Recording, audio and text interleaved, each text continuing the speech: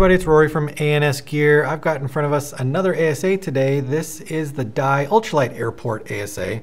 So this is the same ASA that they've been using on a lot of their guns up until they started doing gas-through frames. So I guess like the 13, I think, maybe the 14. I don't remember off the top of my head, but it's somewhere around in there.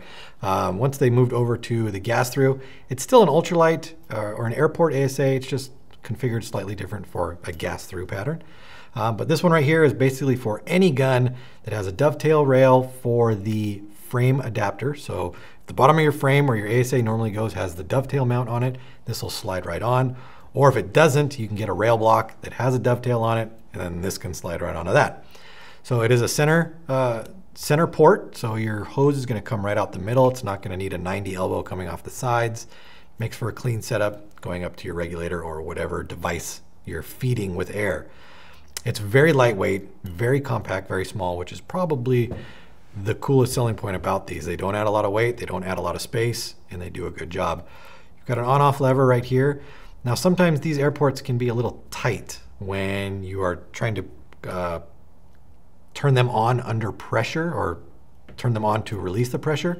Certain tank regs make it harder on these to turn. Like I know the new Ninja ball reg regulators or ball valve regulators make this older style airport a little bit hard to depress, but you can still do it. It's just a little bit harder. So that's off. When you turn it to the off position, it does bleed. You got a bleed hole on the bottom. Turn it all the way over, it actually kind of snaps into place or locks into place. That's your on position, and that would run gas through the gun or through into the regulator. Breakdown on these is kind of a two-stage breakdown for the airport reg. It's not hard, but it does take a little bit more tools and patience. On your ASA, all you can see on all of these, or on some of these, like these ones here, there's a jewel. There's a dye jewel that fits right here, and I pulled a couple and pulled the jewels off so that I can show you how to get into them. So with the jewel off, and getting the jewel off, sometimes you can scar it up and ruin it a little bit. So getting into this section right here would be a last resort. You really don't ever need to get into this piece. I'm going to show you how to do it because you do need to kind of ruin the jewel. Underneath the jewel there is a screw you put your Allen key into, and you're going to take it out. And that's going to come out. It's kind of like a little turret screw there.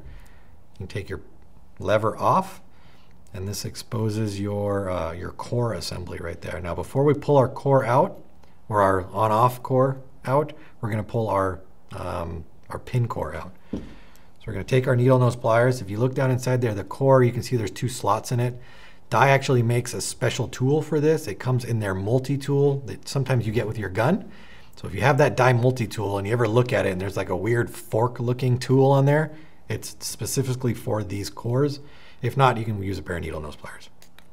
Either way, you don't have to have that tool. So grab onto it, rotate it out, and pull it out. Now if you look down inside there, you can see there's a yellow O-ring. Maybe you can't see it, but it's down in the bottom. This is a culprit for a lot of leaky ASAs. So we pull that O-ring out of there. And that's the internals of the core assembly. You've got this bottom O-ring, you've got your post right here, and then you have this blue O-ring on the outside, and that's it. Now your post has a rounded side and it has a flat side. The flat side always goes towards your regulator, towards your tank, because you want this flat side to push against your flat pin in your regulator or your bearing if you're using the Ninja ball style. So make sure when you put it together that the rounded edge goes towards the cam that rotates inside here, so it rotates smoothly, and that your flat edge goes towards your tank. I see people screw that up all the time.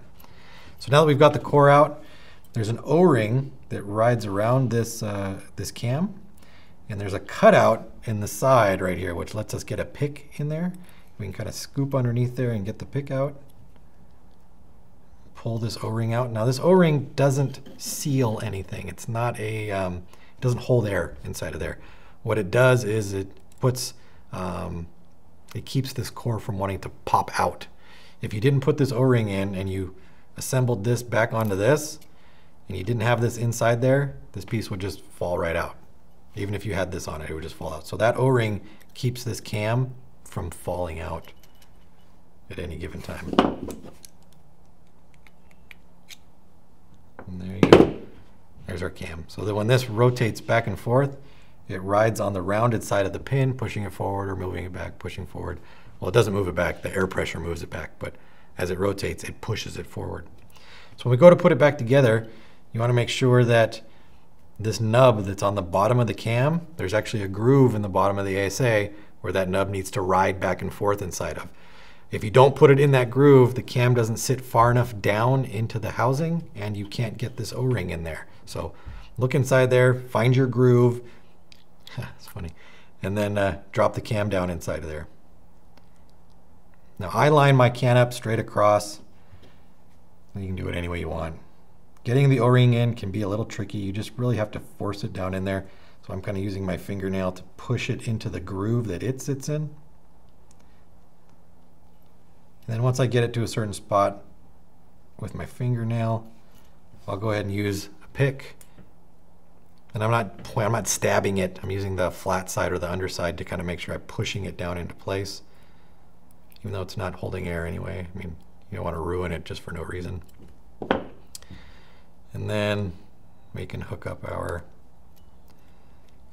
lever to it.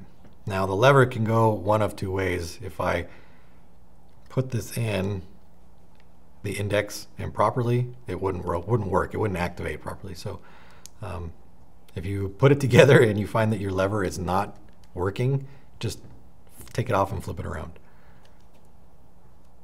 All right, so let's put that back on there. All right. And then I can put my screw back in. Slippery, it's greasy. All right, let's tighten that down. Remember, just snug it up nice and tight. Don't overly do it. All right, so now we always want to work with the cam. When we're putting this core back inside, our cam should be in the off position, or our lever should be in the off position. Because we don't want to, when we're screwing this in, we don't want the post to be poking out as we're trying to screw it down in. So first thing we're going to do is take our small O-ring. Now the small O-ring fits into a little recessed area at the bottom. And it can be tricky to get in there if you're trying to use something like this. And plus you don't want to damage it really. So if you take an Allen key that is wider than your O-ring, you can just pop it right down into place. You can use a pen, I guess, something that's just bigger than the O-ring itself, so that you can evenly push it down into its little groove. Then we take our core, make sure that we've got our pin in properly, drop it inside there, push it down, grab it, and screw it together to where it is snug. Don't overdo it either, just till snug. And then we're going to activate our cam to make sure that our pin moves back and forth. And it does freely and easily. So it's a pretty simple takedown. It just takes a little bit more time. They're rugged, easy usable, and very reliable ASAs. So definitely check them out. They fit really into any kind of space, and they're a good piece. So dye ASAs, ultralight airport, all sorts of colors as you can see here. They're available through the website. Order yours now through ansgear.com.